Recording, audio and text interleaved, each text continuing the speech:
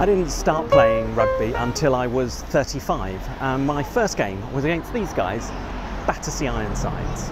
When I turned up, the captain was tearing his hair out. Bill Quayle it was, and he looked stressed and very unhappy.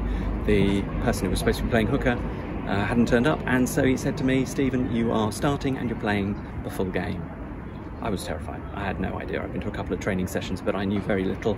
I'd been told one thing, that if, in the unlikely event of me getting the ball, I should hold on to it and run forwards.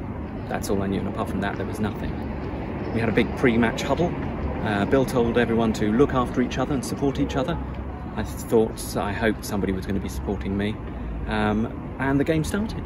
And there was stuff happened, the ball was moved around, people ran around, tackles happened. At one point I was at the back of a bundle of bodies and suddenly the ball was thrust into my belly and I held onto it.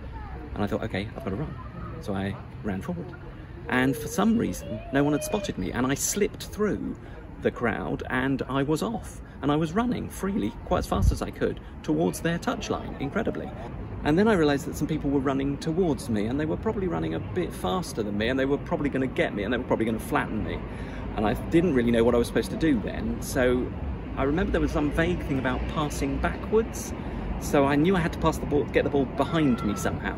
So I thought, well, I'll just loop it above my head and hope for the best.